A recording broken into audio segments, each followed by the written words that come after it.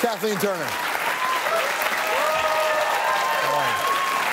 right, thank you. Thanks for coming to the show. It's a pleasure. She's back. What a group.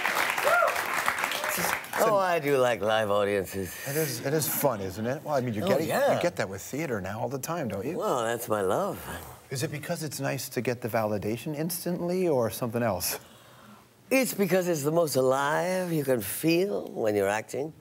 Because every moment that you're up there, you're breathing along with other people and thoughts are flying and emotions are changing and you know it will only happen this one time. Right. And that's fantastic. Do you have anxiety about screwing it up there? Do you have those moments? Only before I get on stage. As soon as they let me out there, I'm good. Previous to this stuff, would you characterize yourself as a woman of religious faith? Would you have done that to yourself? Not any organized religion, never. No. But I wondered if to get into the headspace of a character, what you had to learn about the essence of faith to be true. Okay, now, faith I believe in. Right. Faith I understand. I imagine that's your window into these characters. I think that the ability to believe and the will to believe and heavens, you know, I mean, honest to gosh, if I thought we were the be-all and end-all, if there was nothing better than us out there, it would be quite discouraging. You mean as a human? As a human, I do mean that. But I cannot really agree with organized religion that says that this is the only way, there is no other, and if you do anything else, you're wrong. Right. I don't buy that. The idea of faith works for you, and I suppose that's how you could pull these characters off. Faith in what, though? Faith in something greater than ourselves. I'm not sure there's a personification. I think, you know, sometimes the great miracle is the fact that you could still be friends with your ex, right? Oh, I don't think that's a miracle at all. We share a child. Yeah. You know, we have a wonderful daughter. But that's nice. Who's a singer-songwriter, has just released her first album. Lord, was I nervous. About the album? Well, because you know, as much as I may be a doting mother, I'm a professional who really cannot lie. And if it wasn't good, I was terrified. Yeah. No, she didn't want to listen to it with me. How is an actor bad at lying? Ah! But you see, that's the thing. The better actor I become, the worse liar I become. No, it's quite true. I'm also going to be, you know, 58 soon, and what language can we use on this show? You say whatever you want. Yeah. Well, I can certainly say that I'm too old to work with assholes anymore. Yes. And I've decided, you know, it. Yeah. Preach on. Preach on. Because life is getting much shorter the older you get. Well, heavens. Well, also the truth is that you've worked with enough people and covered enough ground and explored so many ideas and personalities, some marvelous, some not, that I suppose I am not at all cynical. I could never, I don't think, be cynical. But certainly experience gives you enough background that you can say, this is important, this I have, you know, I could care less. Did you say once, I mean, I like your idea of, you know, a no-asshole policy and, you know, you seem to be in a good place. Did I once read that you said that you were just an angry person by nature and that that's what drove most of your choices? Well, I'm afraid that's rather true. Is it still true? Yeah.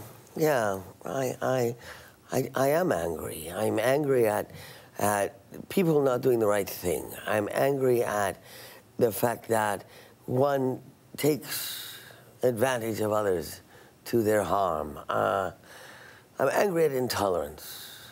I'm angry at inequality. I'm angry at women being treated as lesser human beings. Which happens. Yeah, we can go on and on here, you know. Well, that's a good anger to have, right? Well, what do you think that, I mean, there's a backbencher in Canada who recently brought it up that they wanted to explore the idea of one, a fetus becomes a life, and I know that with the Republican race going on, that conversation, and you know, next year is going to be the anniversary of Roe versus Wade. Well, so as an American citizen visiting Canada, thank you very much, I have been chairman of the Board of Advocates for Planned Parenthood for about 18 years. And to me, any refusal to allow a woman to choose whatever decision she may make, whatever my opinion or anyone else's, to say you may not have choice is intolerable. And I am hoping very, very much that, given our American primaries, the Republican primaries that have now ended essentially, you know, with the emergence of Romney as the top candidate. But what was said and the attacks on women and on women's health that was allowed and even encouraged during the primary season, I am desperately hoping we will keep women aware of until the election, because you know perfectly well that, you know, by August, the Republican Party is going to be saying, oh no, we love women. You know, and I've put together a one-woman play that I have been performing in other places, in Los Angeles and Philadelphia. And so my goal has been to take it to Washington, D.C. for September and October, so that I can just shove this in their faces right up until the election. This is your version of advocacy, right? Yeah, it's one of them. How's your health these days?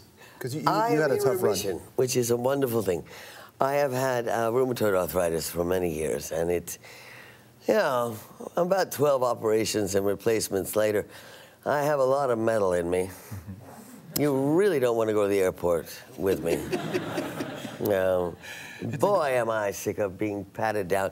And people, you know, saying to me, you know, I just have to touch you here.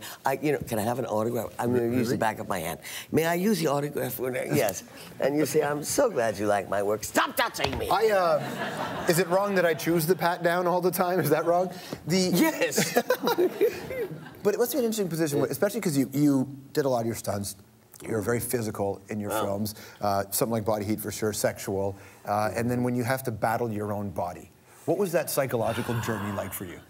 The extraordinary thing was my confidence was devastated. I had never quite realized how much I depended on my ability to just move as I wished to, as part of my sense of self, as part of my, you know, my confidence. When I couldn't get up and down stairs, when they told me I would be in a wheelchair for my life. You were young when this happened, right? I was 37, 38, yeah. About 38, yeah. My first thought, my worst thought was, well, who am I? I mean, if I can't tell my body to leap over there now, then I wasn't sure I was. And suddenly I had to rethink what I based my self-worth in terms of, was it my mind? Was it my, you know, my ability to communicate, or simply my ability to move?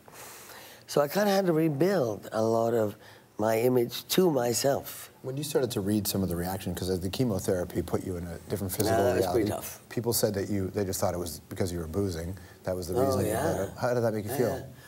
Well, the truth is that this autoimmune disease, and 20 years ago, we really knew very, very little about it, and we didn't have the medications that we have now. So it frightened people a lot. The truth was an insurance company would hire a known drunk or drug addict and insure them, but not someone with a disease they didn't understand. So if I wanted to do any work at all, I had to keep that a secret, which is pretty tough. This story, High, is interesting because it's about connecting to addiction and the idea of redemption. What's your relationship like with redemption? Redemption is a tricky word. Redemption is a process, not an answer. I don't believe there is a cure per se. I don't believe that one, you know, finds God or finds some kind of salvation, and all the problems that led up to addiction and the destruction that went along with that are solved or finished. I don't think it works like that. Who's somebody that you'd like to say sorry to, and why? I think I'd have to say sorry, honestly, to my mother. that I have not valued her enough. She's an extraordinary woman. When did you realize this, that you didn't value her enough? When she wrote me a letter of apology for not valuing me enough. Isn't that a lovely sort of circle? So, that's a heavy circle. Yeah, to be in. yeah. When you read that letter, what was that? Was she in the room? No, it happened that when I was in college and university, my older sister was getting her doctorate in urban sociology and city planning. My older brother was getting his doctorate in psychology and hospital administration. My younger brother went on to get a doctorate in government administration. I was getting my BFA in acting, though I have since achieved a doctorate of my own in literature. Right. However, at the time, my mother said to me that my siblings were all working toward things that would be of benefit to other people, to society, and to the world. And all I was doing was being selfish and thinking about myself, you know. And I said, if I manage to do the work that I hope to do, I think I will help more people than they will ever meet or know. So years later, she wrote me a letter and said, you were right. Was it Jessica Rabbit that made her think that? No. Because that was... No, but it was close, yeah. Very close. Yeah. The play is called High. It runs at the Royal Alex Theatre in Toronto. It runs until May 13th, so go check it out if you can. Kathleen Turner, everybody.